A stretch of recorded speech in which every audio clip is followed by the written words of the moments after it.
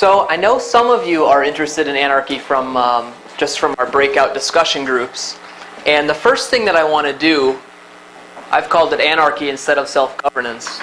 And as I'm sure you're already all aware, anarchy is not synonymous with chaos, which is unfortunately along with no government, there is a dictionary entry that refers to it as chaotic. Of course, I'm sure all of you are aware that that's not true.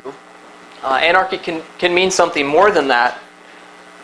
In fact, what it really means, right, is, or what it may mean, is simply a different system, a different way of providing rules of social order.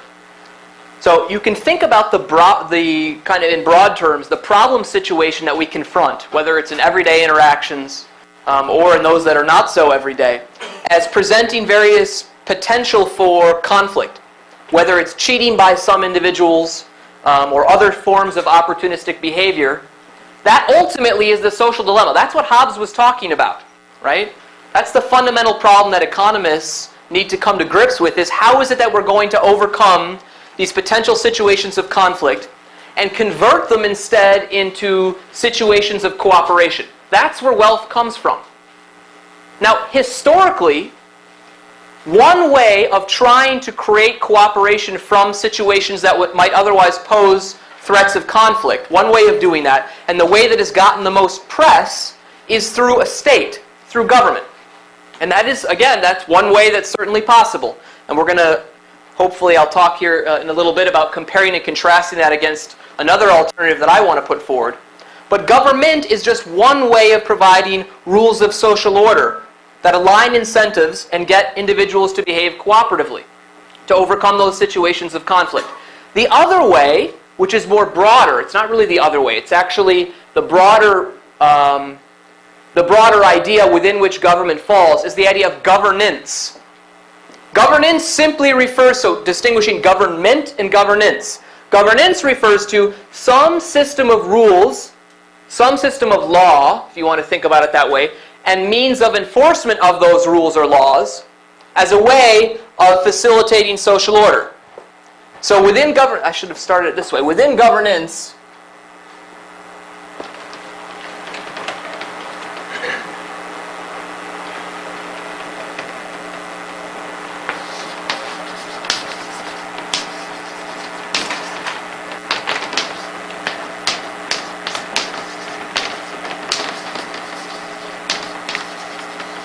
rules and enforcement, you have government, and you have private ordering. Now, this is something that I was just talking with Pete about a moment ago, but within private ordering, you can think about spontaneously emergent rules that govern our interactions, and you can think about rationally constructed rules. But we're just going to focus on what we call private ordering versus government for the time being. What's the classic definition of government? I'm sure many of you are familiar with it. Who wants to volunteer it? Comes from Weber. There's a hint. Yes? Monopoly of violence.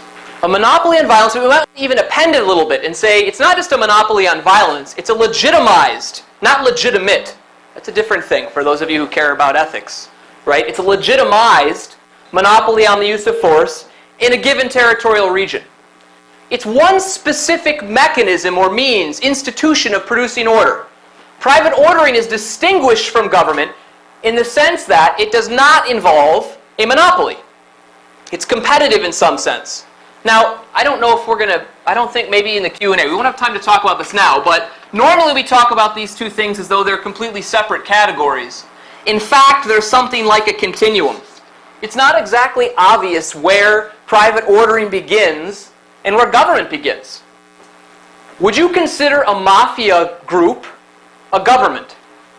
I don't think most of us would. But what if in a 3-block radius that mafia group has a monopoly on force? It's able to extort and control and protect and do all the things, even in some cases provide public goods, that we think a government does. Does that count as a government or not? Well, it depends on the range in which we define potential competitors. The government is one competitor. other potential mafia groups that might move in or other competitors. So if you define the market broadly enough, then in fact that mafia group is not a monopoly provider. But if you restrict the territory to which you're considering to the 3-block radius, and it's the only one that exists, then it is a monopoly provider. It seems to me that there's something fundamental about the mafia which makes us think that's not really a government, even though it might provide governance functions, which distinguishes it from a state. And it's not just scale. Part of it is this idea of legitimized. Most people don't think of the mafia's control over the area that it controls as legitimized. We do tend to think of what the state controls as legitimized. Well, maybe not people in this room, but people outside this room. So there's a continuum, but we're going to ignore that and pretend for the moment that there's a clean distinction. Okay, so the first thing I want to do is to convince you a little bit about the importance of anarchy. There are some people who think that studying stateless order, some Austrian types, in fact, who think that studying stateless order is a kind of luxury. It's not really central to what Austrian economics is about. It's not really central to what economics is even about. It's kind of a sideshow that a few crazy people want to talk about. I don't want to say that those people aren't crazy. I count myself as crazy. But I do want to emphasize or attempt to persuade you of the fact that this is not a sideshow enterprise. It's critically important not only to this understanding of economics, but it's critically important to Austrian economics. And the first way that I want to try and, as a way of introducing this, to point to the fact that even though we live in a world with many governments, most of our interactions take place in the context of anarchy. They are anarchic. Most of the world, for most of its history, so going back in time, has not had things like the way that we recognize Western governments. Governments that are strong enough to collect taxes even, to enforce their will on their citizens. Historically, that hasn't been true.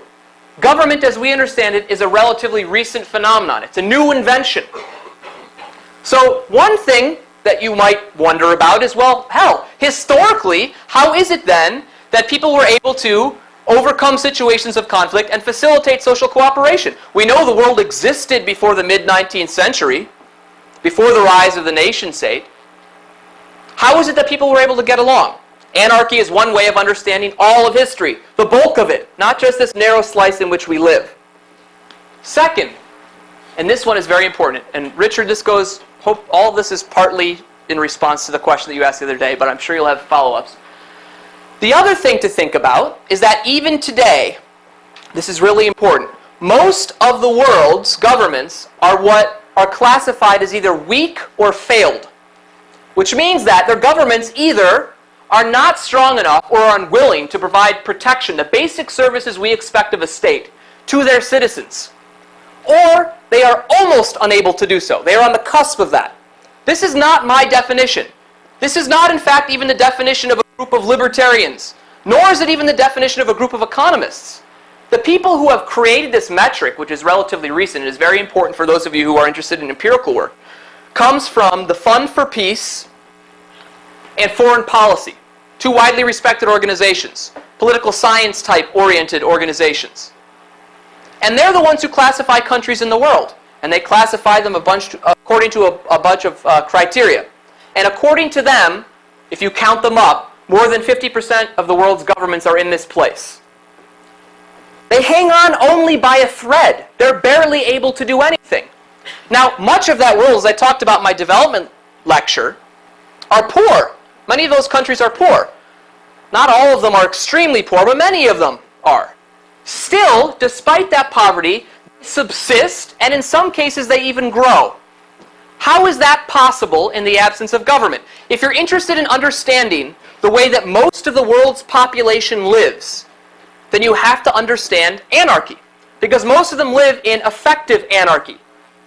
If you have an institution that calls itself a state, but it is incapable or unwilling to protect you, to perform the basic functions of government, then you do not have a functional government. Something other than the state must be producing social order to the extent that it exists in these places. So not only if you want to understand the bulk of history, you need to understand anarchy, but if you want to understand the bulk of the world we live in, you want to understand anarchy. Further, third arena, The international arena. We live in a world, as I mentioned before, of multiple governments. We don't have one world state, much to some individuals' chagrin. There is no formal supranational sovereign with the power to enforce contracts or the power to promulgate and enforce criminal laws. We have a whole bunch of different sovereigns. So how is it then that individuals from those different sovereigns and the political rulers that in fact make up those different sovereigns interact? Who creates rules that govern their interactions? And who enforces the rules that govern their interactions? Where does that come from? The world exists in an arena of anarchy, just from the simple perspective of states. Something I'll talk about more in a little bit. Perhaps the most important way to do a little foreshadowing to think about this is that currently, 1/4 of the world's wealth, 1/4 of world GDP, is generated by international trade. Who enforces those international commercial agreements? These are just contracts created between international parties. Someone from the United States and someone from Switzerland. The US government does not enforce those, nor does the Swiss government. So where does the enforcement come from? How is it that people aren't constantly cheating each other? How do they have the trust to be able to enter into these interactions and realize the gains from exchange, and in doing so, produce wealth for the world? Again, 1/4 of the world's wealth being produced this way. Fourth arena of everyday anarchy. The world in which you live, and this is one of the first comments that I made.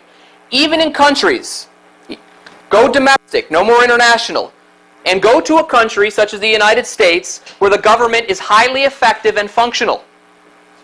Even if we have problems with it, compared to the rest of the world, it's highly effective and functional. Even in that context, even in our context, there are pockets of anarchy. One important pocket of anarchy, which actually includes a bunch of sub-pockets, is criminal activity, which even in a place like the United States does not constitute a trivial percentage of our GDP. Prostitution, illegal drugs, even legitimate industries in which there is black market or gray market activity, operations under the table. Those things can't by definition be enforced by the state. They're illegal. You can't go to the neighborhood policeman and tell him that the crack dealer ripped you off. That doesn't work. So why is it that the crack dealer doesn't rip you off? How do you enforce those exchanges? How do you encourage cooperation in an environment, even in a developed country, where government can't oversee the interactions? Furthermore, something that I'm going to talk about in just a second.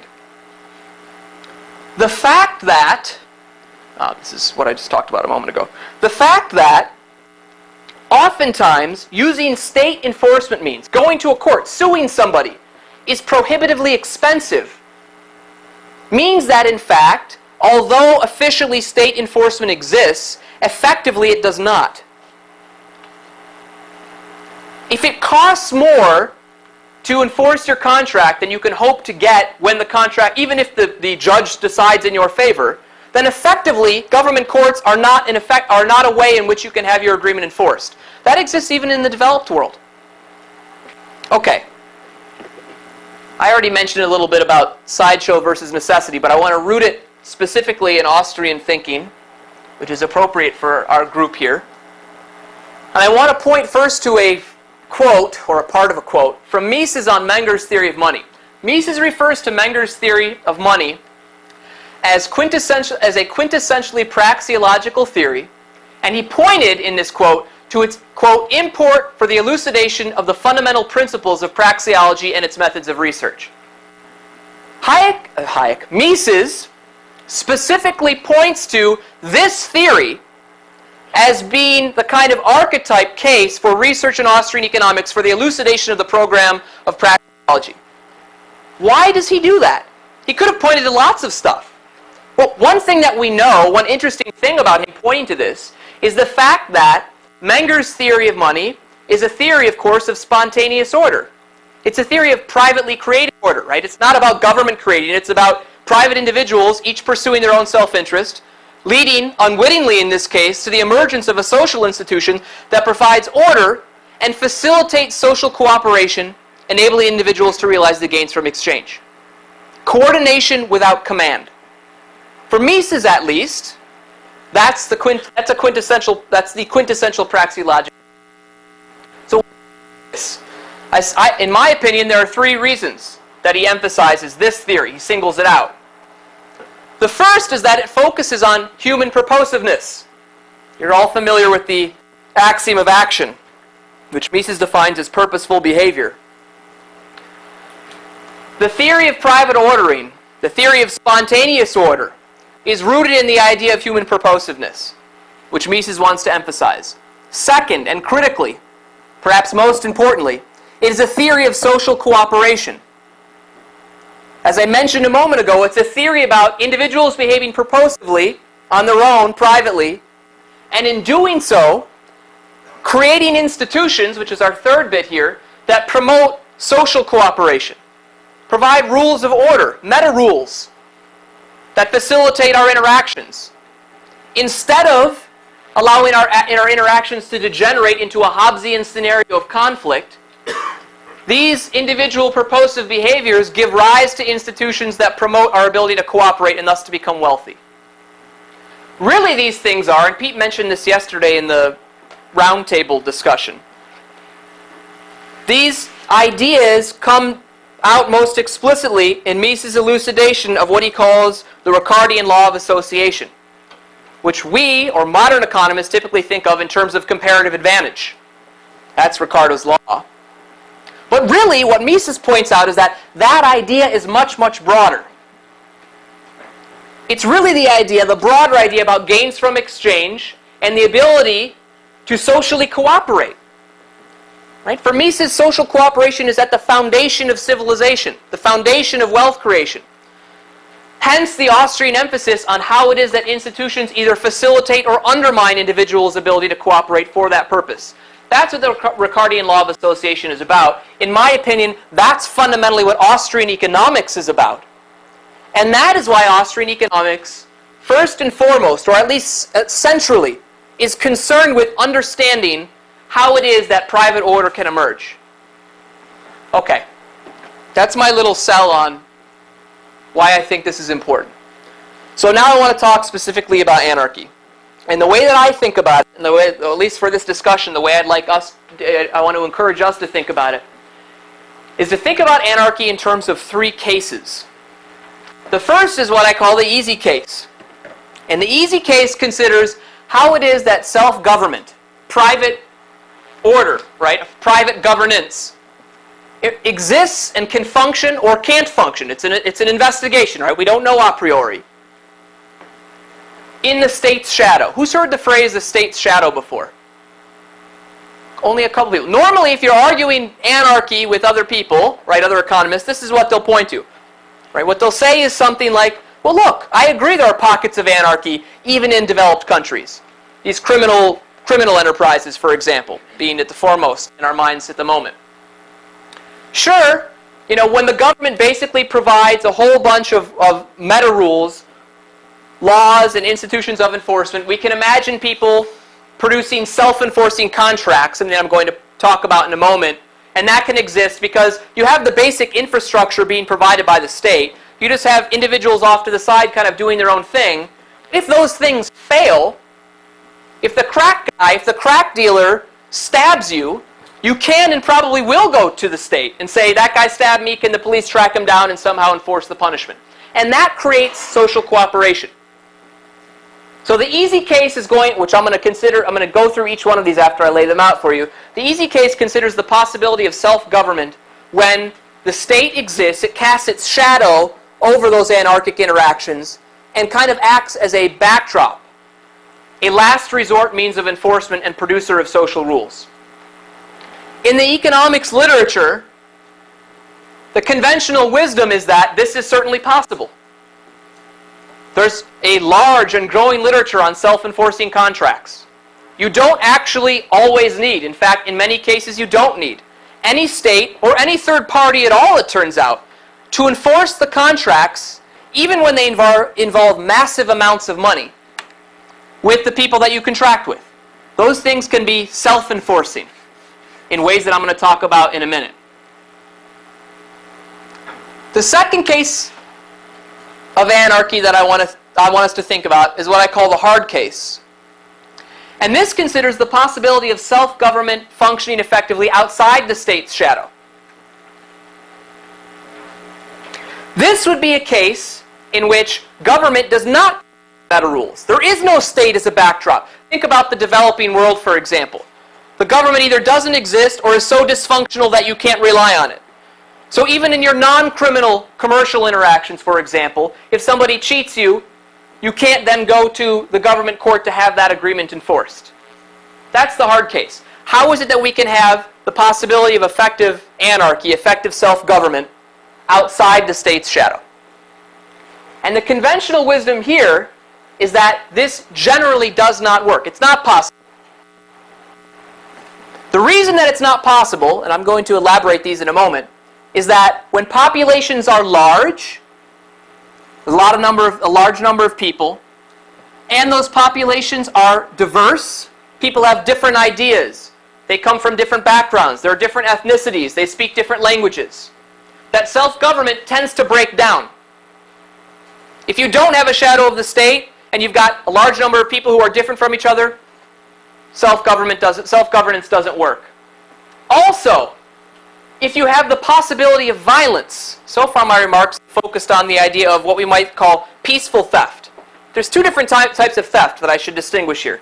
The first is you create a commercial contract with some other party, and he or she defaults on it. That's one type of conflict. That's peaceful theft. The person cheated you, but their ability to cheat you stems from the fact that they exercised more leverage in the contract. For example, in a credit agreement, where somebody agrees to give you money and you repay them later. Well, once you have the money, what ensures that you're going to pay it back if there's no government? You can cheat them. That's a form of peaceful theft. But there's another form of theft that we need to deal with, and that is violence. What if some guys are stronger than other guys, and therefore, rather than just entering contracts with you and defrauding you, people come up to you, wallop you on the head with a stick if they're stronger, and take the money that you have? That's another type of potential conflict that we need to confront. And what the conventional wisdom in the literature says is that not only if the population of individuals in question are numerous and socially different, but if some of them are substantially stronger than others and can do this clubbing action, also self-governance does not work. The hardest case of anarchy that we're going to consider is the possibility of self-governance, a system of completely privately ordered rules that generates wealth, a level of standard of living that is as large or even larger than that is enabled by state-governed societies. Does that make sense to everyone?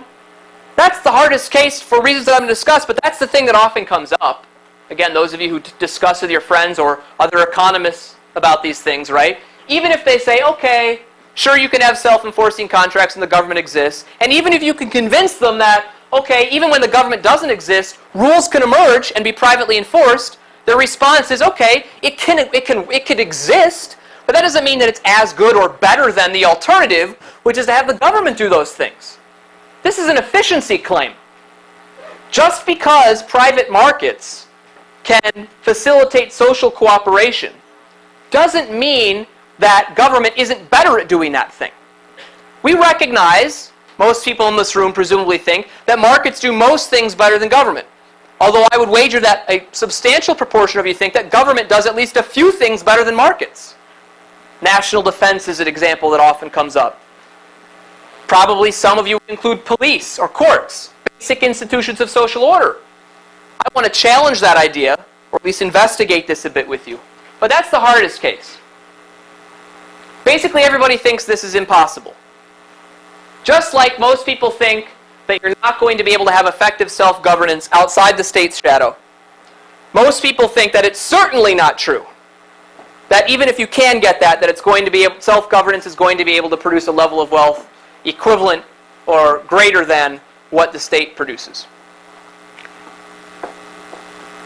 Okay, so now I want to walk through each of the cases. Starting with the easy case. The best example of self-enforcement in the shadow of the state that I alluded to before is self-enforcing contracts. How many of you have gone to a restaurant and gotten either the wrong thing served to you, or a meal or drink or whatever it was that was of crappy quality relative to what you thought you were contracting for? Raise your hand. Pretty much everybody has.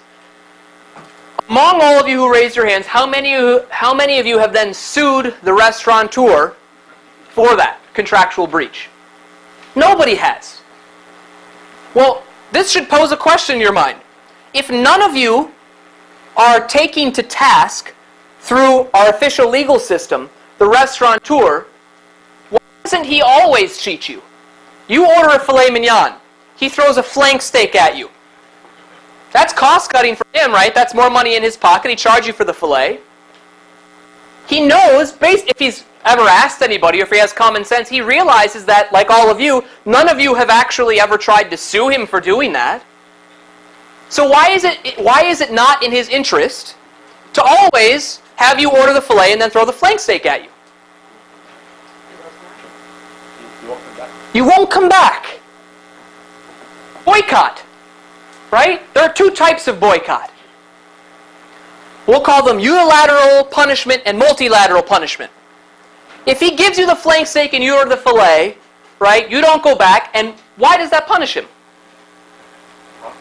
Profits go down. If he expected that you were going to be a repeat patron, right, then his future income stream is reduced by virtue of the fact that you refuse to go to him in the future. And there's a norm that exists. He realizes that even if you are not going to sue him, you won't go there anymore. There's a way you can strengthen this punishment to make it multilateral. And what is that? I'm sure you have done this before. Tell your friends, right? Spread the word. Now you get a whole bunch of people who cut this guy off from future income. His reputation suffers. That is a classic example of a self-enforcing contract.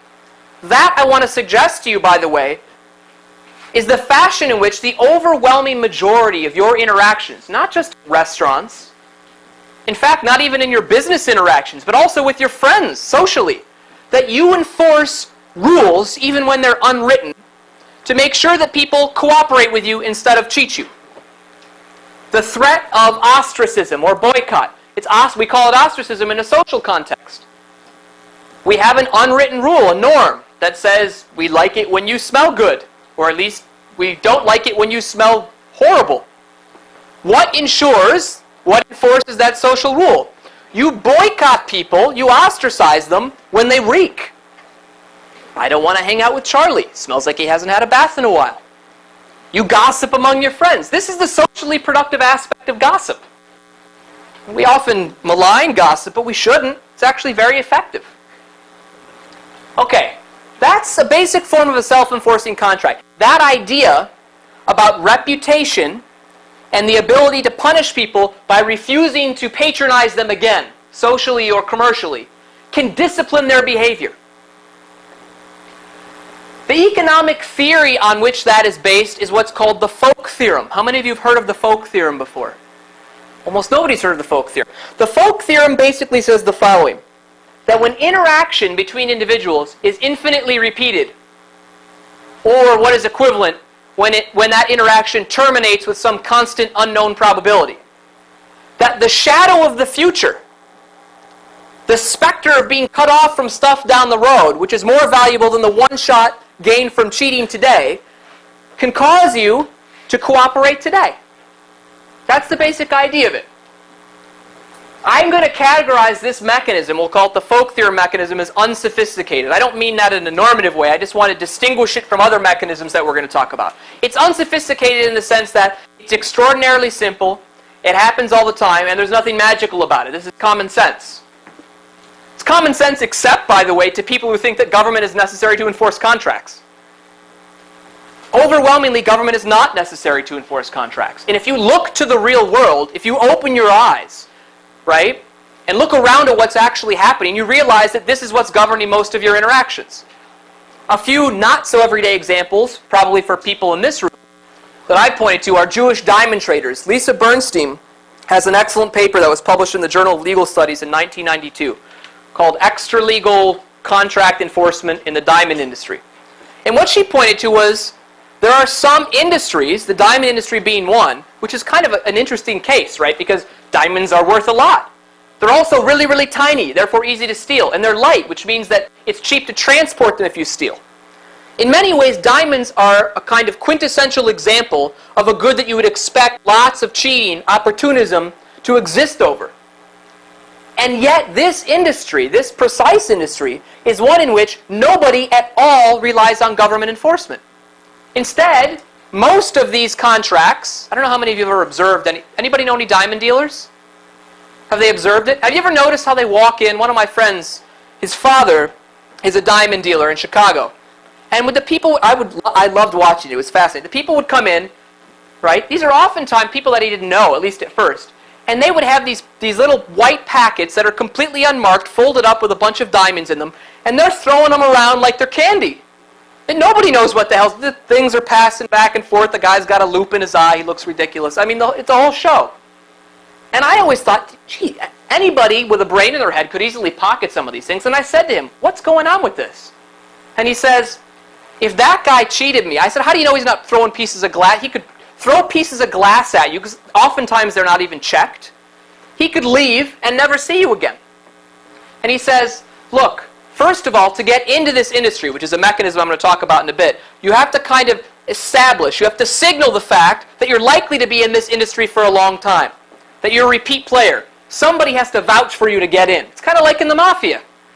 Another case, by the way, in which government can't enforce contracts. There's a commonality there, and there's a reason for that. Reputation is coming to play, and you can only have a reputation at first if someone doesn't know you, if another person vouches for who you are. He says, if somebody cheats me, and I said, has anybody cheated you? He said, I had a guy cheat me once. And I said, what happened to that guy? Did you know, I said, how much was it? He told me it's a few $100,000. It's a lot of money. This guy has a small shop. I said, what'd you do? Did you socked it to him, you took him to the courts?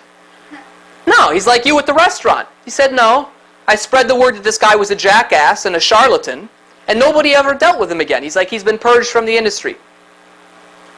Reputation. Another example is a book by Robert Ellison called Order Without Law. He's a law professor at Yale. The subtitle is How Neighbors Settle Disputes. He considers ranchers in Shasta County, California. And what he documents, which I'm not going to go to in detail, but what he documents is that these ranchers, large numbers of communities of these ranchers, interact with cattle and all sorts of other stuff, agricultural products, kind of like the diamond traders in the sense that they never resort to government. In fact, there's a norm in this community. You're actually ostracized in this community if you try and use government. Apparently the cowboys don't like that. He goes into detail about a whole bunch of different ways in which they enforce various agreements between these cattle ranchers. Again, this is happening in the world right now in which we live, but ultimately they come down to, if you strip them of all of their detail, this reputation mechanism, this folk theorem idea that I pointed to before. The idea of reputation and cutting off people who are cheaters, which damages their reputation and therefore damages their prospects for making money in the future.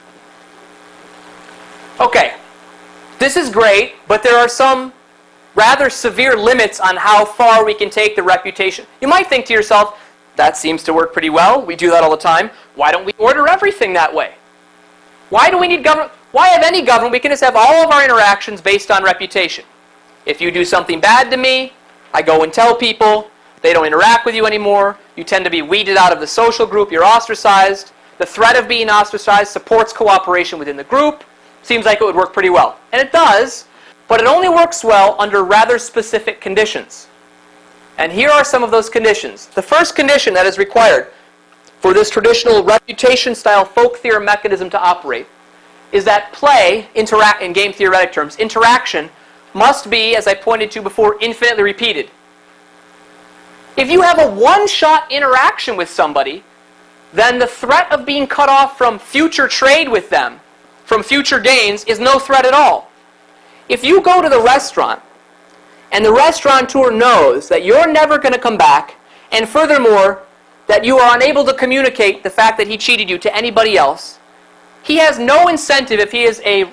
Can we get this? There we go, thank you. He has no incentive, if he's a rationally self-interested actor, to not cheat you. The reputation thing, what reputation refers to is, it's a story about all of the past interactions that you've had, and we're going to condition our behavior with you today based on all of the potential future interactions with you we're going to have. But if you don't have future interactions, you don't care. One-shot interaction. The guy cheats you, he goes home, he doesn't plan on interacting with you again. So you have to have repeated play. Most of the time we do have repeated play, but not all the time. How many of you have been to a restaurant one time in your life with no intent of ever going back, even if it was okay? A fair proportion of you. That's one-shot interaction. Okay, the second condition required for folk theorem type mechanisms to work is low time preference. You have to be patient. If people are impatient, if they have a high time preference, if they discount the future heavily, then this mechanism won't work. And the reason is simple. Remember that the reason, according to the folk theorem, that you're going to cooperate today is that if you cheat today, you'll be cut off from the discounted sum of all of the future revenues that your interaction with them would have generated. The restaurateur says, you're never going to, all of the times that you would have come back, I'm not going to get that revenue anymore if I cheat you. But if he values the future, if he's impatient, if he values the future very little, then that isn't worth very much to him. He values the present much more highly. So the amount that he cheats you is worth a lot to him because it's in the present, and the amount that he forgoes by cheating you, which is in the future, is worth very little to him. That means that when he does the cost-benefit calculation, even though he's going to lose all of your future revenue, since that's worth little to him because he discounts it because it's in the future, he's going to cheat you today. So you have to have patient people. How many of you are impatient? Me too. That's a constraint on this. That undermines the ability of reputation alone to function. Another requirement is that you have to have low-cost communication, at least for the multilateral punishment thing I talked about a moment ago to work. It may be, for example, that the threat of you cutting off the cheater from future interactions is only tiny. You are only going to come there 5 more times. So the guy thinks to himself, the cheater, the restaurateur in this case, thinks, okay, I discount the future pretty heavily. That guy was only going to come there 5 times, so I'm going to cheat him. Now, if, even with that modest discount rate, if you were able to go and tell 1 million of your friends, even if he discounts the future relatively highly, he may think, gosh, I'm going to lose business from tons of people, so it's not worth cheating. But if you can't communicate with anybody, if you can't say, Jim Bob's restaurant, that's no good, he cheats you, then that mechanism doesn't work. So you have to be able to tell people, a large number of people, about the cheater's past history. You have to be able to spread the reputation. That becomes harder as the population of individuals involved grows larger. If you can only tell 1%, if you can only tell 1/100th of 1% of the population in which you live that Jim Bob is a cheater, even if that's a decent number of people, since 99.999% of the population doesn't know, Jim Bob may still find it profitable to cheat you. So large population size undermines reputation. That should begin to get the wheels thinking about the hard case that I talked about before, and why it is that economists, even though they recognize that in small groups in which people are socially close, which I'm going to talk about in a second, reputation can work. In large groups, it tends to break down. Why does diversity matter? Large population size is a problem, so is diversity according to the conventional wisdom. Diversity matters because it's harder to communicate to people when they are different from you. Think about it in the most basic sense as someone who speaks a different language and you don't know their language. This is a crude way to think about it, but it gives you the intuition. It's harder to communicate the identity of Jim Bob to somebody who speaks Swahili if you don't speak Swahili. Furthermore, diversity means that there are different ideas instead of common ideas about what constitutes uncooperative behavior. Not all forms of cheating are as clear-cut as Jim Bob giving you the flank steak when you ordered the filet. Maybe you ordered the filet and you expected the filet to come within 30 minutes to an hour. That was an implicit part of the contract. By the way, we don't actually have written contracts along these lines, unless you've been to a restaurant that I haven't been to. Why don't we have them? It's an economic. Why don't we have? Don't you want to write down all the details? Yeah, it's costly, right? The costliness of contracts is the very reason why you can't often use government to enforce contracts. Because the contract only lists a few things. So when you give it to the judge, and the dispute is about what I'm about to talk about, for example, the time in which the meal was delivered, and that was not explicitly contracted for, the judge says, well, I don't know what the deal was. I don't know if he cheated you or not. You say you expected the filet to come in 30 minutes to an hour. It came 3 hours later. You might think, Jim Bob defrauded me. I contracted for filet within 30 to an hour, not filet within 30 to 3 years. Right? That fact means that it's hard for the government to enforce the contract. You have to rely on something else, this private ordering, to enforce the contract. Norms normally. The problem is this. If your norm says something like, when I order filet at a restaurant, it means filet in 30 to an hour, but somebody else in a socially diverse population, they have different concepts and ideas about cheating, thinks, no, it should come in 3 hours to 5 hours, then when you go, Jim Bob gives you your steak 4 hours later, you go, Jim Bob cheated me, and then you go to tell this other guy in the population to spread the word so he can cut Jim Bob off too, to make reputation work. And he goes, what was the problem? And you say, he brought me the filet. And they go, okay, yeah, that was part of what it was supposed to involve. And then you say, and he brought it to me 4 hours later.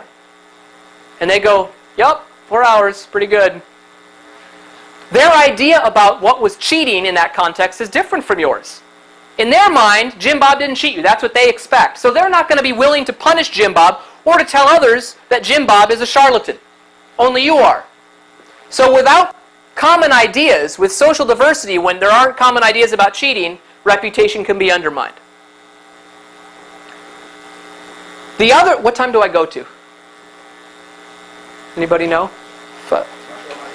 Okay, I have to speed up. The other case, which I'll gloss over these quickly, but I want to talk about equal strength. The other case in which reputation doesn't work, a limit on it, is when there are people with very different strengths. So let's say Jim Bob is a beefy fellow, and you are like me, small and weak. So you go to Jim Bob, and here's the nice thing about restaurants, right? Jim Bob brings you the steak first, and then you pay after. So he actually comes out, you order the filet, he brings you the flank steak, and he goes, 40 bucks for the filet. And you say, I got the flank steak, I'll give you 10. We'll call it even. You might think, right, what reputation requires is that if Jim Bob doesn't accept your 10, that you can go and tell everybody that Jim Bob was a cheater. But guess what? Jim Bob doesn't care since he's a beefy fellow. He can go 10, no. Knock you in the head, take your wallet, take out 40 bucks. His strength enables him to get from you what he wants, even if you threaten to tell on him to other people. Tattletaling doesn't work well when there's a bully. That's a way to think about it. That's another limit on reputation's ability to work. Okay, so what is the bottom line? The bottom line is that the easy case of anarchy is easily satisfied. We have self-enforcing contracts. They operate all the time. They're indispensable to creating private order. It's all cases of private order. Government isn't involved. But alone, at least, they are very limited. They're limited to ensuring intra-group, within a small homogeneous population, self-enforcing contracts of a very particular kind. When there aren't asymmetries of strength, there's infinitely repeated play, people are patient, and communication costs are low. That's a lot of things appended to it. So the conventional wisdom is correct. The conventional wisdom, remember from the previous slide, said this is possible, but basically so the hell what? It's possible, but since it only operates in a few cases, no big deal. So let's look at the hard case.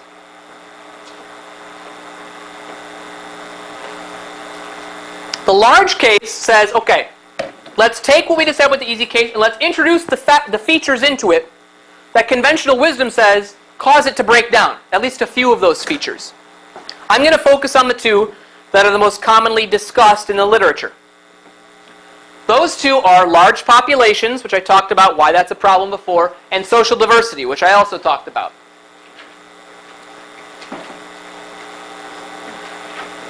Can you have remember in the case that we just talked about, government existed, but you didn't use it because it was expensive. You didn't sue Jim Bob because it cost more, and you had another alternative means of enforcing the contract at your disposal, which was reputation. The mechanism I'm going to talk about now applies in the same context, but we're going to discuss it in the context of large populations and socially diverse populations. And that mechanism is we're going to take the reputation idea of the folk theorem, but we're going to add to that the concept of signaling. This, I'm going to argue, is sophisticated, at least relative to the unsophisticated mechanism of contract enforcement that we find with simple reputation. How does this work? Well, when there are large populations and when there are socially diverse populations, the problem, remember, is that it's hard to communicate to other people, or one of the main problems, is that it's hard to communicate to other people whether or not somebody has cheated you. But does that mean that private ordering is not possible in these contexts?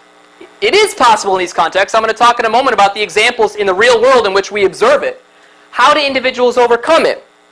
They overcome it by coupling reputation with signaling. How does signaling work? Who knows how signaling works? Go for it. Basically,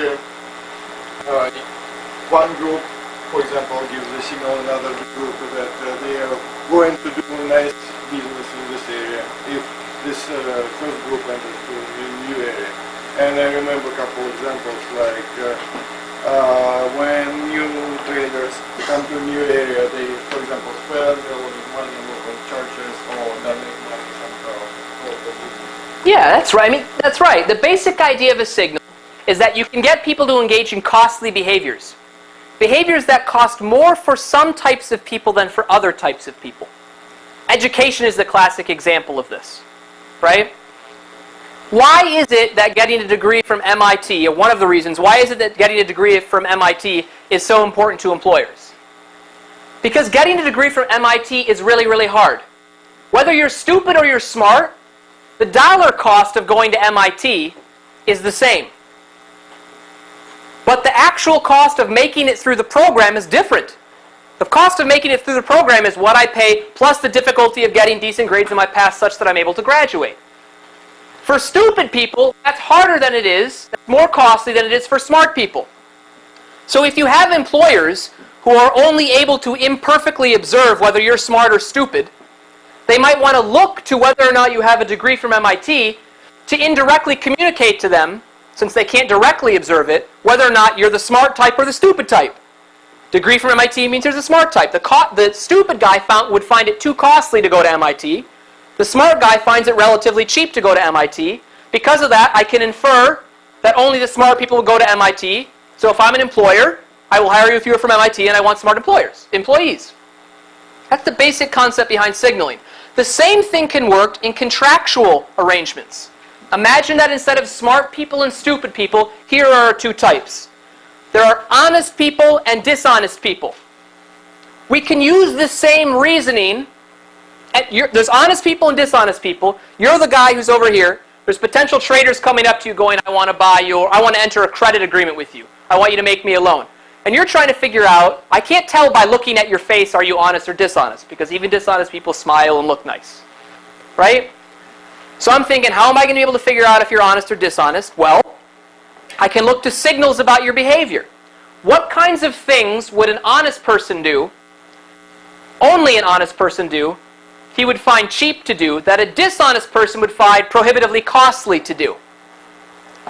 One thing that you might expect in the context of repeated play is that the honest person, if he finds it costly, if he's from a socially diverse population, imagine it's a guy who speaks a different language and has different customs from you, is that an honest guy would adopt your language and customs, whereas a dishonest guy wouldn't.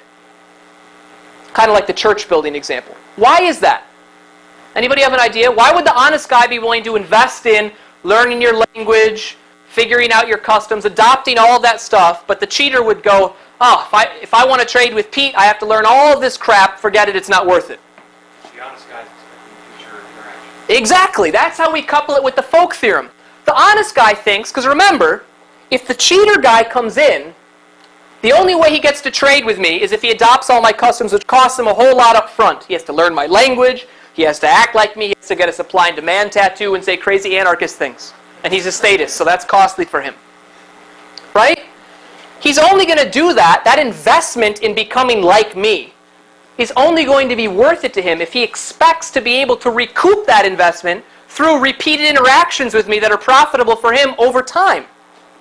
But if I use a folk theorem type mechanism, and when he cheats me, I kick him out and I say, no more trading from you, then he invested in becoming like me, which cost him a lot. I kicked him out and he never recouped his investment. Raise your hand if that makes sense. So the only people who are willing to make the investment are the people who expect to be in it for the long haul. And the only people who expect to be in it for the long haul are the people who expect not to be kicked out by me, to be boycotted by me. And the only people who expect not to be boycotted by me are the people who are honest, because I will boycott the dishonest. This idea, I gave you the particular type of signaling I just described for you is what I've written about called social distance reducing signaling. But there are lots of other signals, costly things that are more costly for the bad types to choose than the good types to choose, that in that context of asymmetric information enable parties to realize whether or not you're good or bad, and therefore to ensure that you only interact with the cooperative types and don't interact with the uncooperative types. Have you ever wondered why banks have marble floors? Have you noticed this? Not all banks. You walk in, they got the puppy decked out. There's marble, looks like the Parthenon in there. There's columns, it's all fancy. Who values that? You know you're paying more for that, right? You pay more, implicitly, because the bank has to pay more to make it fancy inside. So given that presumably most of you don't care because you spend about 5 seconds in the bank with the teller, why do they invest all that money? They invest all that money because they're trying to signal something to you about their type. I'm the good bank. I'm the only kind of bank that would find it profitable to invest in lots of marble that it will take me time to repay analytically, right, in our example, which means I expect to be around for a long time. A fly-by-night bank in which you put in your money and takes off ain't going to put in marble floors. Only a bank that expects to be in it for the long haul, that expects that you won't terminate them, boycott them, because they're honest, finds it profitable to invest in marble floors. Marble floors are a costly signal about their honesty. Signage. Look at this. Well, Coke Zero is new. Have you ever noticed how the labels on Coke bottles change all the time? Do you really care? Anybody ever change their purchase behavior based on the fact that the label looks different for Coke? I don't think so. That costs them money. You know, they have a guy who makes a lot of money, who sits down, a graphic designer. He makes a fancy label. They have to throw out all the old labels, produce new ones. They have to get a machine to do that. Fancy-ass signage on the front of stores. Do you really care? That costs them money. That's passed along to you. Why does that exist in a competitive environment? Because all of those behaviors, like the marble floors, like the social distance reducing signaling, are an attempt to communicate to you, I'm the good type. There's no arsenic in that Coke. These are costly signals that, combined with reputation, facilitate cooperation even when people are different. Why does this work even when people are different? Because in fact, instead of relying on my ability to communicate to other people about you being dishonest, that's one way to filter out the bad apples. If I filter out the bad apples by saying you have to jump over some hurdles in the first place to be able to interact with me, then the fact that I can't communicate to others doesn't matter for cooperation. I'm filtering out the bad apples ex ante with signaling as opposed to ex post with reputation. Does that make sense to everyone? What are some examples? I gave you some already. A classic example. This combo meal is how international trade historically and today is conducted. That 25% of world GDP that I pointed to. These international commercial contracts in the tens of millions of dollars for one contract, lots of scope for opportunism. Government isn't enforcing these contracts. How come the parties trust each other? They trust each other because of the possibility of reputation and the fact that they look to signals before they contract with somebody about that party's honesty. If you look to the medieval international trade took off in the 10th and late 10th, early 11th centuries. That's when there was a revival of international trade. And the way the traders facilitated conduct was by doing exactly the things that I pointed to. They didn't put marble floors in because there weren't banks that we're talking about. But what they did was they learned your language. They adopted your religion. They married your cousin. Those were all costly behaviors only an honest type would engage in. And because they did that, the other party knew you were legit. That facilitated the contract enforcement. There are a whole bunch of other examples which I don't have time to go into, but here's a few. Okay, let's talk about the limits on this. The problem with combining the folk theorem with signaling is that this gives us a wider scope for private ordering. Private ordering works in a wider number of cases. I didn't exactly elaborate how, but take my word. This mechanism also works in the context of large populations. Again, because you're filtering ex ante instead of ex post. But it also confronts limits. One, you have to have some repeated play at some end. Remember, we're combining signaling with reputation. Reputation requires repeated play. Therefore, this combo meal requires repeated play. You also, because it requires the threat of cutting somebody off from future trades, right? You no longer going to the bank. It requires that the bank is sufficiently patient, like we talked about before. It also requires equal strength. The guy can still club you over the head if he's stronger than you, even if you're signaling stuff. The other thing about this, which is also true about the simple folk theorem mechanism in the easy case, is that it can't create what I call encompassing social order. This system doesn't create laws, doesn't create rules. It kind of assumes that there's already ideas about what constitutes legitimate versus illegitimate behavior, and then it focuses on how we enforce those rules. But it doesn't create the rules itself. Where do the rules come from? That's another limit on it. Bottom line for the hard case. Instead of just facilitating private ordering between small homogeneous groups, folk theorem plus signaling facilitates cooperation between groups, between people who are socially diverse when there are large numbers of them. The conventional wisdom, therefore, is mistaken. Conventional wisdom said the hard case, these two problems led self-ordering to fail for the one reason that I just pointed to you, in principle, and there's evidence to this effect which we're not considering here, but some of these examples point to, show that it's wrong. You can, and we have, and we do, at the moment, have cooperation between large heterogeneous groups despite the absence of government, the most impressive, in my opinion, example being international commerce. Okay. Let's talk about, there's another hard case. I don't know if I have time for this. Okay, I forgot. There's another hard case. Remember that there were a few slides back I pointed to three reasons, three potential problems that conventional wisdom suggests undermine social cooperation. We just talked about two, large population, diverse population. The other, remember, was the guy being stronger than you and clubbing you over the head. Is it possible to have self-ordering when there are asymmetric strengths, when some people are stronger than others, in the presence of the prospect of violence? The answer is, empirically and theoretically, yes. Which is why the conventional wisdom is again wrong. Might doesn't always have to be right. I've written about this, but others have as well. One of the best examples, who's read Anderson and Hill's The Not So Wild Wild West? Those of you who haven't, I encourage you to read it. It's an awesome book. I focus in my own work on pirates. They focus on cowboys and the American West. And what they point out was, look, when you have the initial settlement, the migration in the American West, what happened was that the U.S. government didn't get out there as fast as the settlers did. So what did the settlers do? Did it devolve into a Hobbesian jungle and everybody was shanking each other? No.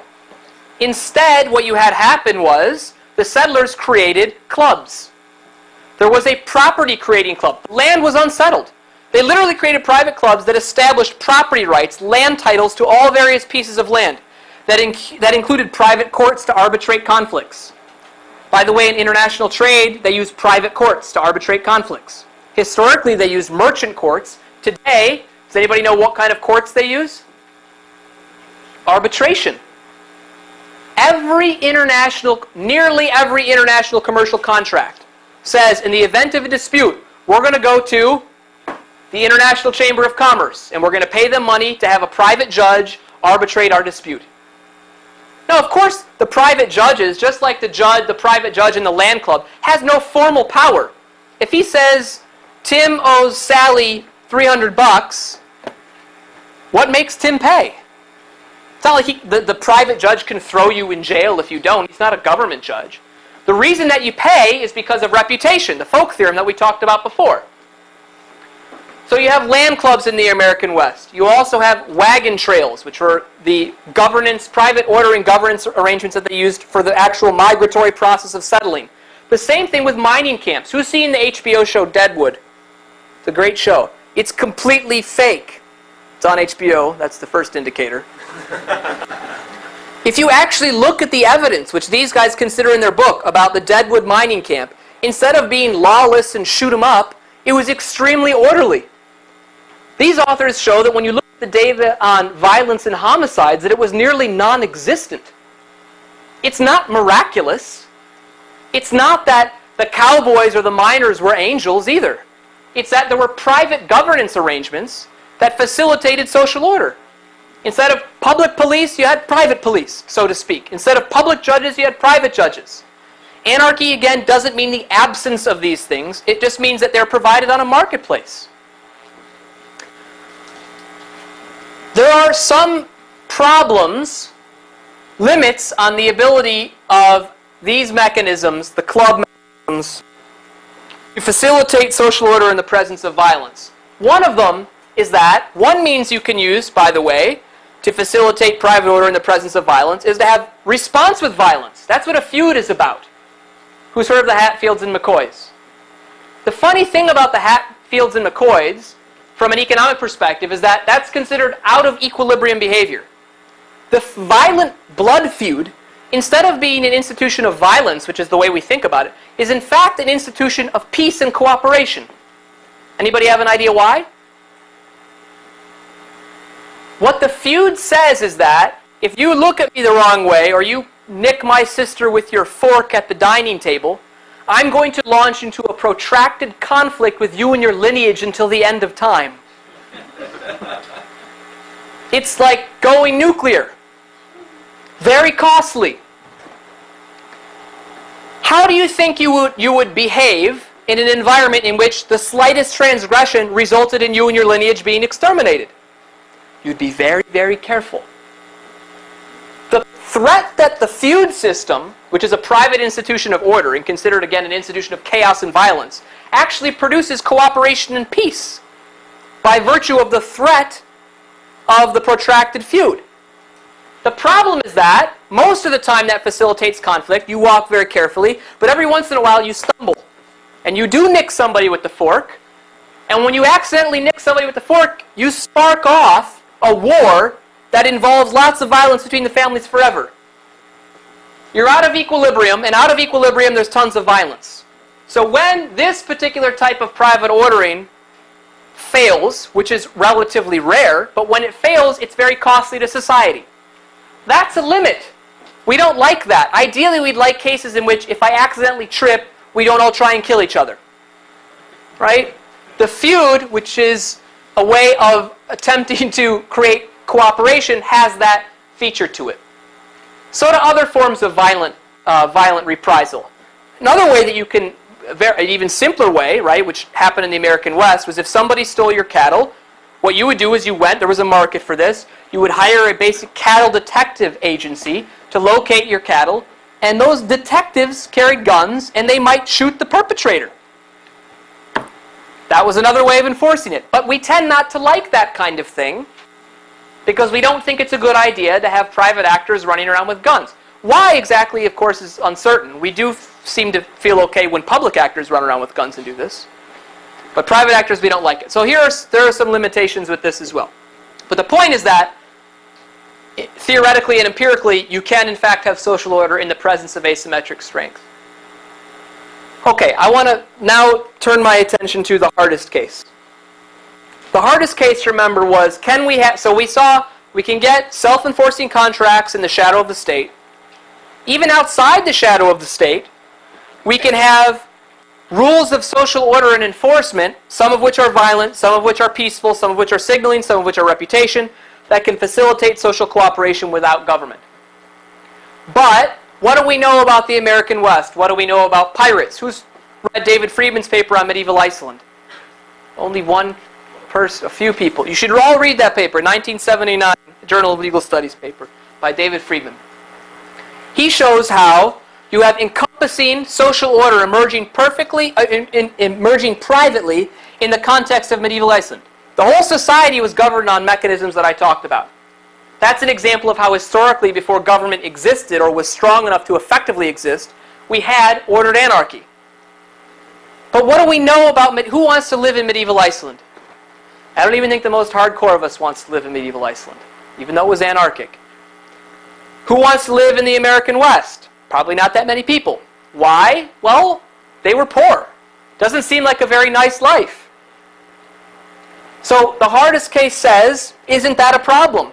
Can you actually provide any theory or empirics to suggest that we can get ordered anarchy in a context in which we're not all eating dirt all the time?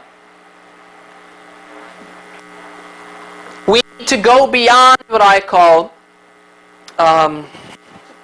what I just forgot what I was going to say. Existence proofs. Just because something exists doesn't mean it's efficient. Which is a point I was trying to make yesterday during the roundtable. Just because it exists doesn't mean it's efficient. So just because these private ordering examples existed doesn't mean they're efficient. Okay, so what can we say about self-governance's efficiency? Is it possible to have private ordering that produces wealth on the levels that we would like to see? Okay, the first thing that I want to say, this question is unresolved. I'm not claiming I have an answer. I am going to claim that there are good reasons to think that the answer is yes, we can have private ordering that does just as well, but it's an empirical question and more theoretical work needs to be done. But before I talk about that, I want to focus on first what doesn't shed light on the hard case, HCQ means the hardest case question. Here are things that you are likely to hear from people when you talk about anarchy. You suggest that maybe work as well, or even better than government. Here are things that people are likely to say that you should explain why they are nonsensical replies. First, well, every country in the world, except for Somalia, has government. Who's heard that before? What do you normally say? Okay, that's sentence one. So, and then what you want to say, at least in my opinion, is what is that supposed to tell us about the efficiency of it? Every country in the world also has tariffs. Who in here thinks that tariffs are efficient? I don't think pretty much any reasonable person that you'll talk to, economist-wise, thinks that tariffs are efficient. And yet no one concludes from the universality of tariffs that therefore that must tell us something about the efficiency of those tariffs. So why is the omnipresence of government supposed to tell us something about the desirability of government? There's a little field called public choice, which I encourage you to look into if you haven't. And what that field tells us is that lots and lots and lots of stuff that government does is not efficient. It happens because it's in some people's interest, political rulers, it's in their interest to do certain things even though it depresses social welfare. That's our argument against why do we say tariffs exist? Special interest groups, right? Concentrate benefits, disperse costs. This mantra should be familiar to most of you. You've got steel lobbyists who go and they give politicians lots of money to get tariffs enacted. Even though we know tariffs make society in general poorer, they make the steel producers richer. That's how we get them. Politicians care that the steel producer is willing to give more money and can give more votes than you can. Because you're just a regular guy or girl. That's how we get them. The same type of reasoning can explain why we have government everywhere. It doesn't require that it's efficient. So that doesn't help us. The second thing, which is equally common, well, insert stateless society. Medieval Iceland was poor. Well, Somalia is poor. Well, pirates were poor. Well, I wouldn't want to live in the American West. Neither would I. And yet that tells us absolutely nothing about what we're talking about. Why doesn't it tell us anything about what we're talking about? What's something about medieval Iceland that might make it not tell us anything about whether or not anarchy can generate prosperity? Any ideas? Who said it? It's medieval. Everybody was poor.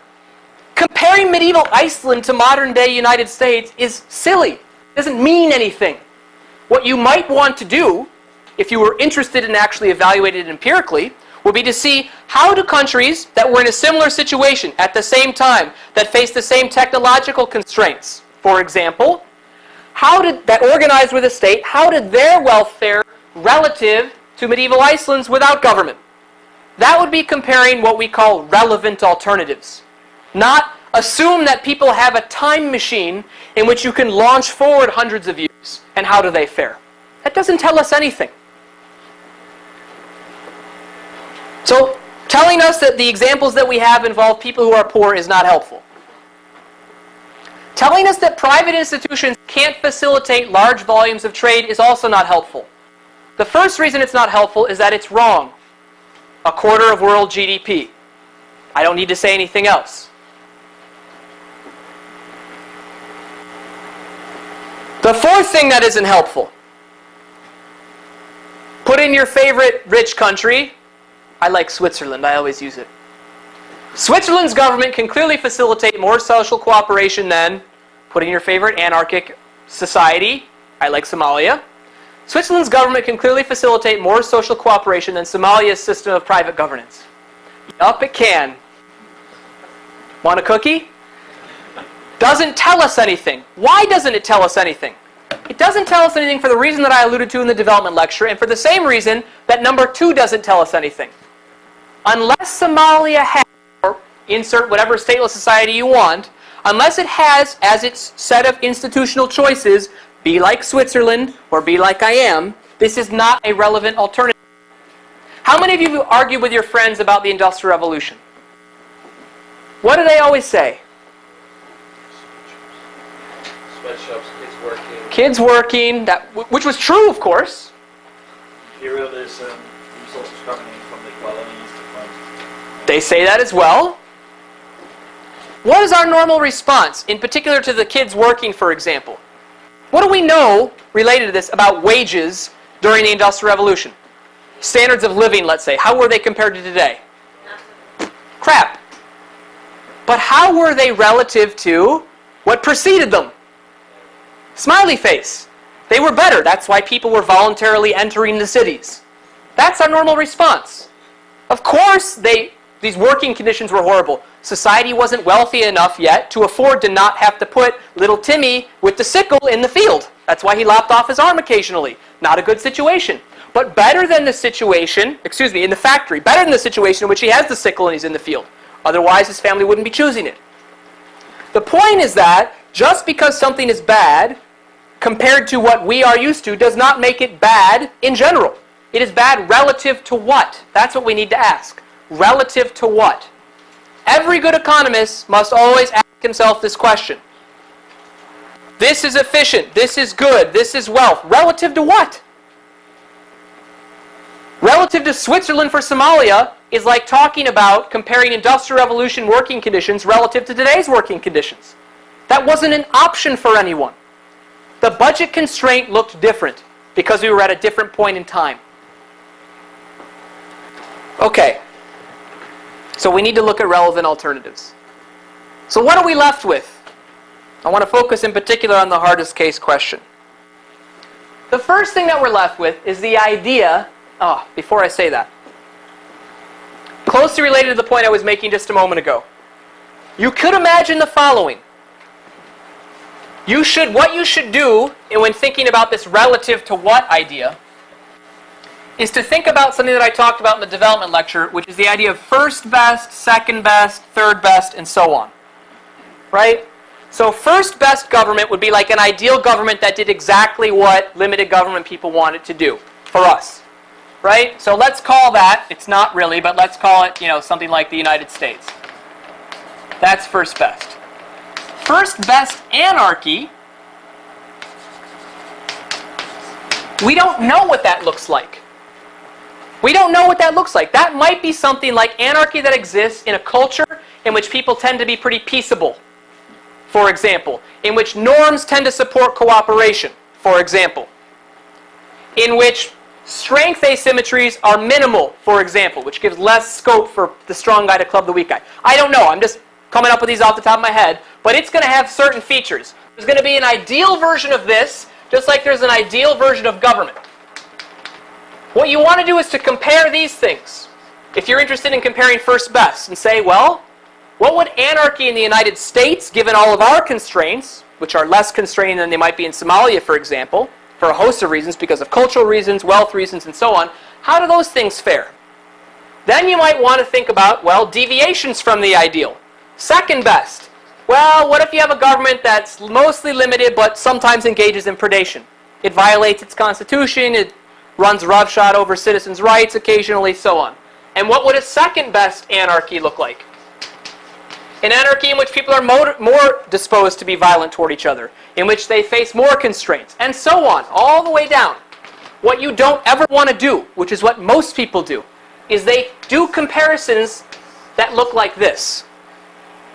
Somalia, let me put forward for you, is nothing like a first best anarchy.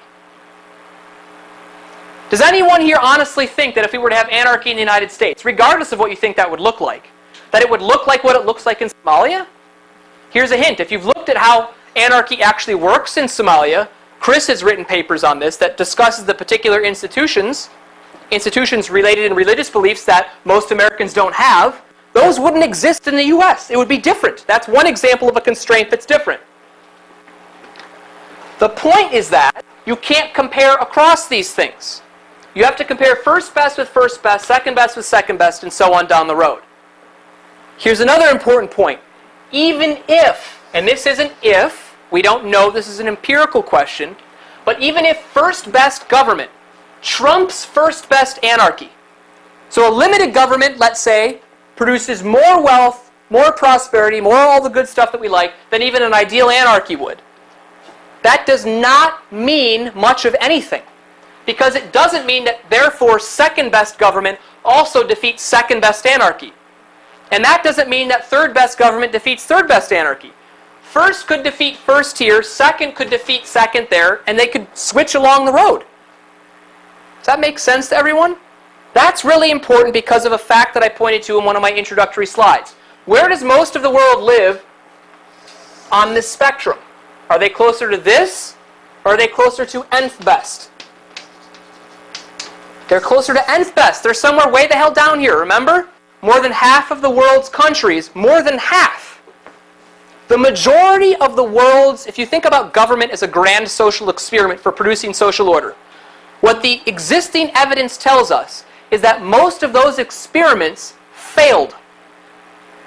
They did very bad things, didn't work out, not a success. The incredible success of a select handful, of which we are fortunate to live in, oftentimes colors our view, and we pretend and think that that's the way that government must be elsewhere. When people wring their hands about anarchy in Somalia, and they say we must have a government, they don't imagine we must have a government like Somalia had before, or like the governments that surround Somalia has. They imagine, let's have a US government. Nice. That may be the best thing for Somalia. That's first best thinking. You could be totally right. It's also totally irrelevant. Just like the time machine idea. Not an option in their opportunity set. So if most of the world's countries are somewhere down here, then this comparison might be fun for you to do, but if you care about reality, you need to focus your attention on this comparison. Nth best government and nth best anarchy. How do those things compare? Because it's going to be different from up here. And the available evidence that we have, which is why I think it sheds light on the hardest case question, suggests that nth best anarchy creates more wealth than nth best government. How can I say that? I couldn't get the table to fit into the slide, but I will tell you the basic evidence. If you look at the one case that we have of anarchy in the modern developing world, a country that falls into those that greater than 50% of weak and failed states that I talked about before.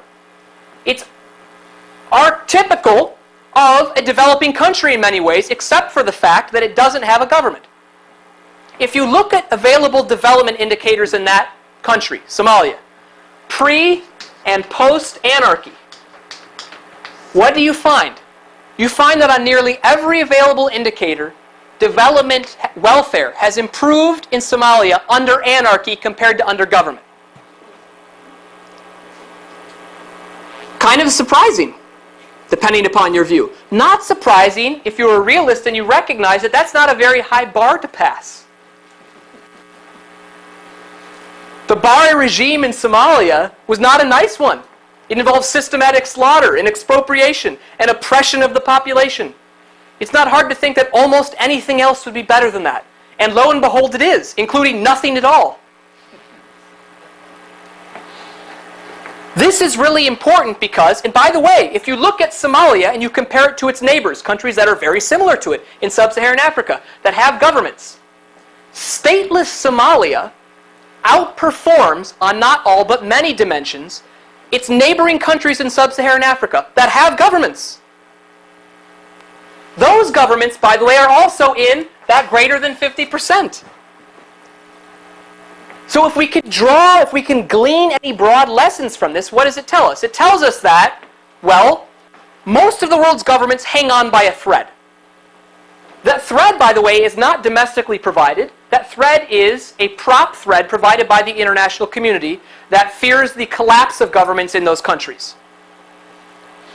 The alternative to artificially propping them up is to let them go poof, which many people are afraid of. But if you believe in evidence, you shouldn't be afraid. Because at least the case that we have, what it suggests is that if you let those governments go poof, the resulting situation wouldn't be nice. We're in nth best world, remember. Don't compare it to the United States. Don't compare it to Western Europe. Those are not options for them, I guarantee it. Read the history. But if you compare it to the relevant alternative, which is what they had before, they would be better off in this world. An argument for anarchy as an nth best for development.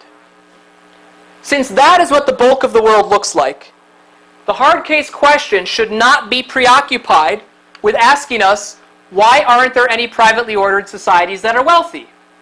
Instead, it should be asking, compared to the relevant institutional alternatives in this case, the nth best world, how does anarchy, how does private ordering fare? And there the evidence is quite strong. It fares very well. Okay. Hopefully, I made that point. Bottom line, when it comes to studying anarchy, there is much, much, much more work to do, both empirically and theoretically. I would encourage those of you who are interested to put your time into the empirical side. The basic idea, the Ricardian law of association, going back to Mises, is already there for you. Use that insight to try and understand how social cooperation is supported, or isn't, in the actual world. That involves looking at the evidence, figuring it out. How do they really do it? What are the mechanisms that fall into the categories I mentioned earlier, or don't? Maybe they're totally different ones.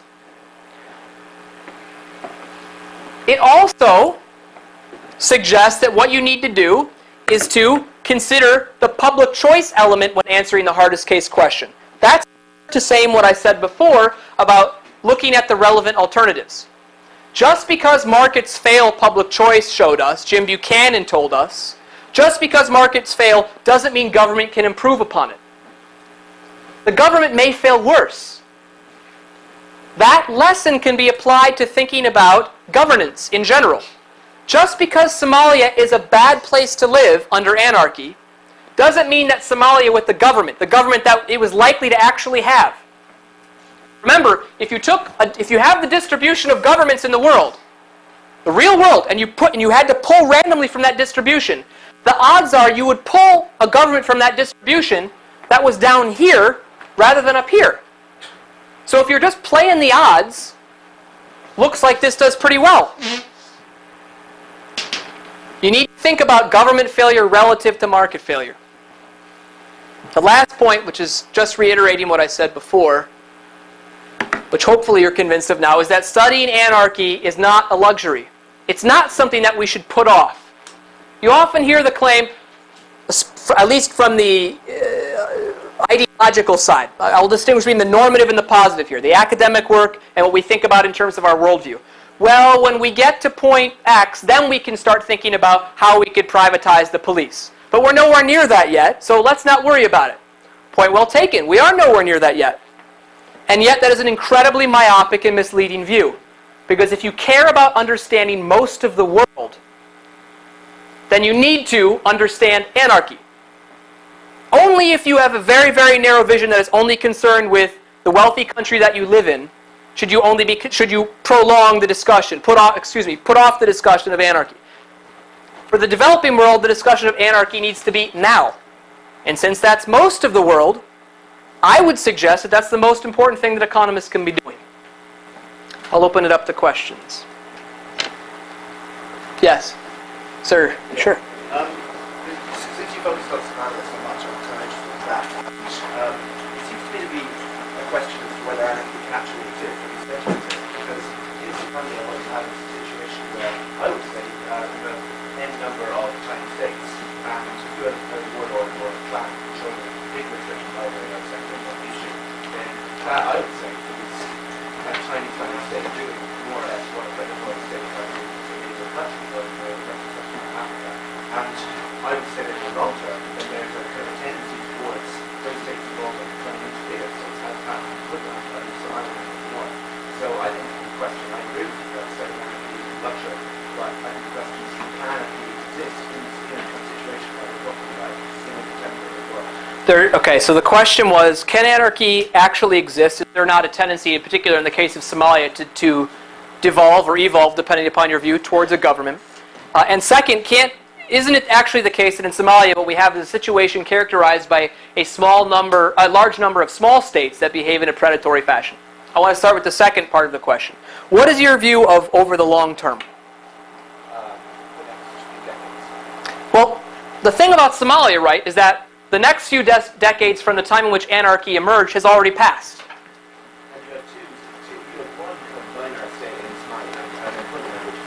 Okay, so we have to distinguish between two things. In the northern part, you have Puntland and Somaliland, which emerged right after the Civil War. So those have been from day one. Those microstates, I'm willing to call those microstates. In some sense, they're not states. For the reason I'm about to lay out. But those microstates are characterized. We only have 1 minute. So those microstates are characterized by the fact that A, they do not have the power to tax, and B, they do not have the power to actually police their people. Are those states? You have guys who say, I'm the ruler, but do you want to call those? I mean, remember my spectrum that I drew up before. It's unclear to me whether, in my mind, if you do not have the power to coercively tax, if my taxes are voluntary, I'm questioning to what extent it's a government. If you don't have the power to make me pay, I don't know to what extent. However, that's the northern part. The rest of the country, right, for 20 plus years now, has existed without any state at all. I would not call the competing warlords a state. It depends again on where you're going to draw the line on that spectrum. But to me, a state involves a monopoly. Clearly there is not a monopoly. In a territory that is legitimized, clearly does not exist there. You have competition. With respect to the tendency of anarchy, in this particular context especially, to move towards a government, one of the things that we know is that, which is an interesting case about Somalia, Civil War emerged, really nasty stuff happened for a couple of years, and then what you had was a kind of equilibrium power sharing. You had different private controlling groups that looked like this, that all kind of checked each other's power. There was zero tendency whatsoever towards centralization. None to speak of. Then what you have over the intervening years is an occasional exogenous shock, which is provided by the international community in an attempt to establish a government. They would say, okay, here we go in Mogadishu, we're going to establish a government. What do you think that did to the equilibrium power sharing? All these guys started fighting each other to try and become the legitimized government that would be backed by the international community. These are the periods of time when you look at conflict in Somalia in which you observe, it looks like this. I don't know if you can all see this. And people are like, see, and in the newspapers, they're terrible, right? Because this is when the reporting happens. See the chaos in anarchic Somalia? No. See the peace that Somalia actually had before you disturbed the equilibrium, which of course led to conflict that you observe here, and when you backed out, it went back to normal. And then you did it again, and it spiked up, and then you backed out, and it went back to normal. This is what has been characterized the Somali situation. I think most people's fear about anarchy devolving or evolving again into government, Somalia is an interesting case to consider because I think it's very strong evidence that suggests that, at least in this instance, that doesn't happen. There's no tendency towards that in Somalia whatsoever. There's no centralization. With respect to warlords preying on people, I'm certain that there is some extortion that happens. There's no doubt about that. However, there's also a significant amount of competition that limits that behavior. People pay voluntarily because they can migrate to another area if they don't, to another clan in the area, protection from them, to be protected by these groups. Do they extract money? Sure they do. Is that state-like? Yes, it's theft. It's state-like in the same sense that a mugger is state-like. But I don't think that we want to call a mugger a state. And for the same reason, I don't think we want to call these warlords states. Sorry I didn't leave more time for questions. Thank you, Pete.